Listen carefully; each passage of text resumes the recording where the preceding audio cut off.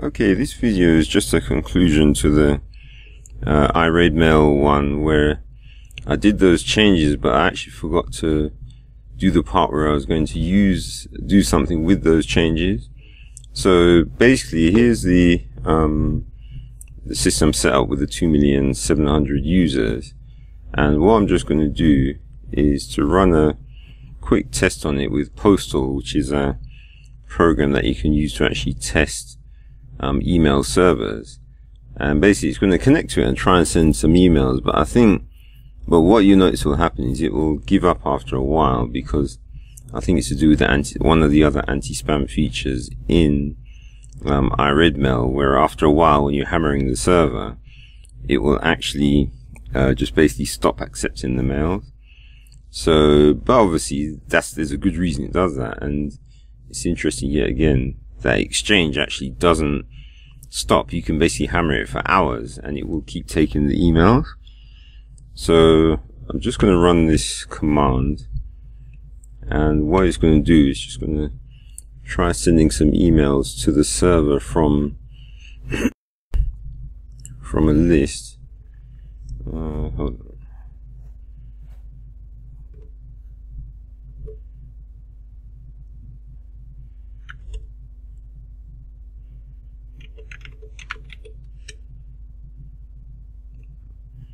The wrong IP addressing.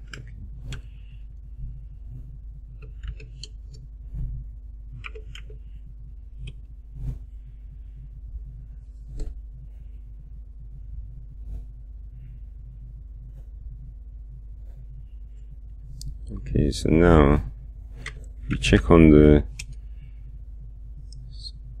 actual iRedmail itself, we can see that the messages are coming in and being scanned by Amaviz, and of course it's using quite a lot of CPU as well, which you'd expect.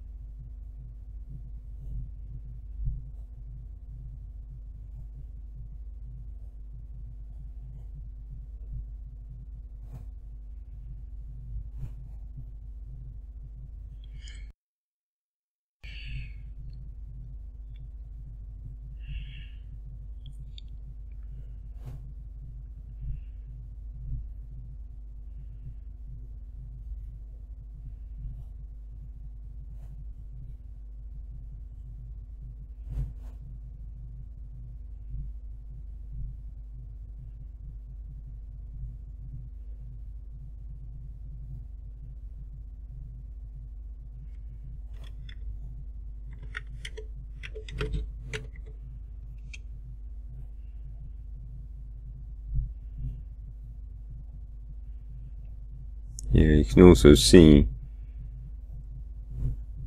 as the disk space, free space is going down as the emails are coming in. So basically what I'm just trying to show is that it does actually work as a real mail server that messages can be sent to and be received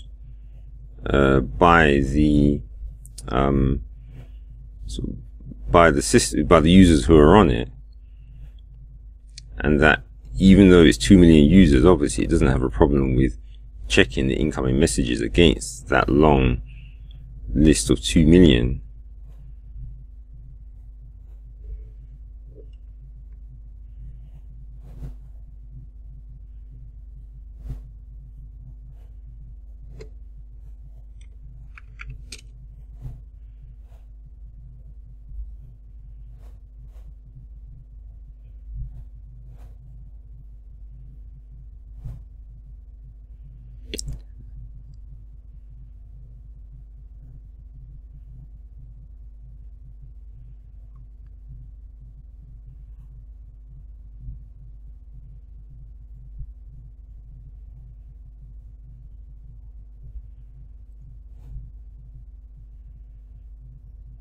Although interesting enough, it seems to actually be taking the messages for a lot longer than before.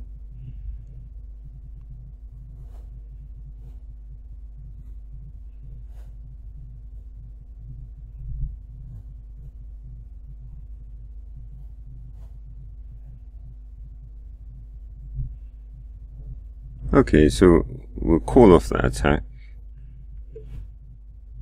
and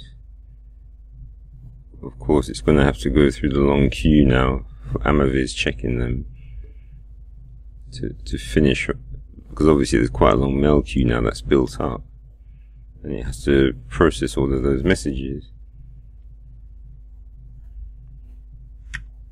And we can actually see where the messages are coming in.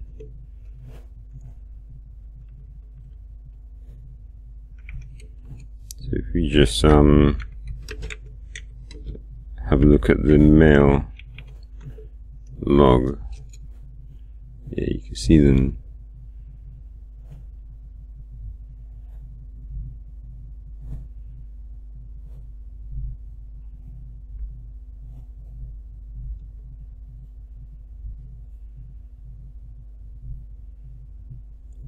Yeah, you can see, so message came from me and it's going to one of the random names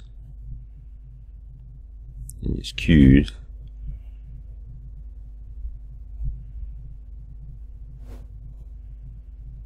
So you can see that it does quite a lot of testing on the mails as they come in. And obviously you can make the testing harsher or more lenient according to how you want to. And the other thing I was just going to show is that the mail interface does work. So if I was to go in as the postmaster into the roundcube interface, and so these are some messages that postmasters received already, and so if I get one of the usernames, just send an email to them. So just get it from here. Let's try this one.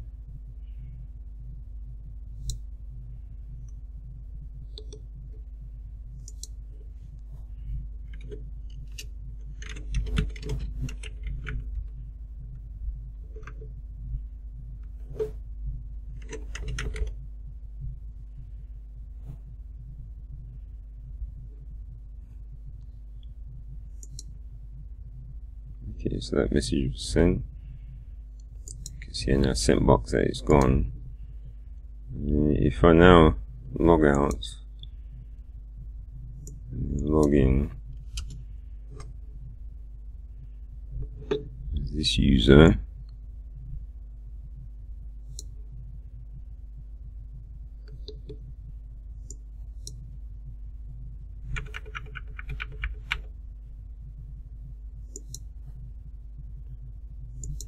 and there you can see this is the test email from Postmaster that I just sent. So that shows that the emails is working okay, and then this is obviously the random message that got sent in to test the mail system. So I have to admit, this postal program is pretty good for testing, just to make sure that your mail system is working and that the users can actually receive the mails, that the mail store is doing its job as well. And so this is really just to show that this, even with all those users, it is actually working as a real mail system where you can send emails to it, and you can send emails to it and add and delete users. And this is all with basically it having, as you can see, it's a little bit slow because it's probably still, oh, okay, it's finished. Yeah, so well, at least it didn't take. So if I click on this, if it takes half an hour, then it's like Exchange. But if it only takes a few seconds, then, well, there you go. As you can see, there's still 2,730,962 users in the system, and you can basically, it's just responsive like a normal server. So even though Exchange obviously can work with that many users, it's the actual administration interface that's the big problem. And so if you got a country where you need to have this many users on your mail server, then it looks like the going for an open source solution is your only choice, simply because at least you can put your own interface on it, and that interface is going to have the performance that you need in order to be able to have the proper mail service that you want. So I suppose Exchange is alright for these big corporations with their overpaid CEOs, but when it comes to running a real country, it looks like you're going to have to look for something which is a bit more advanced than it. Okay, thanks for watching this video, and if you want to see any more videos like this, then you can subscribe.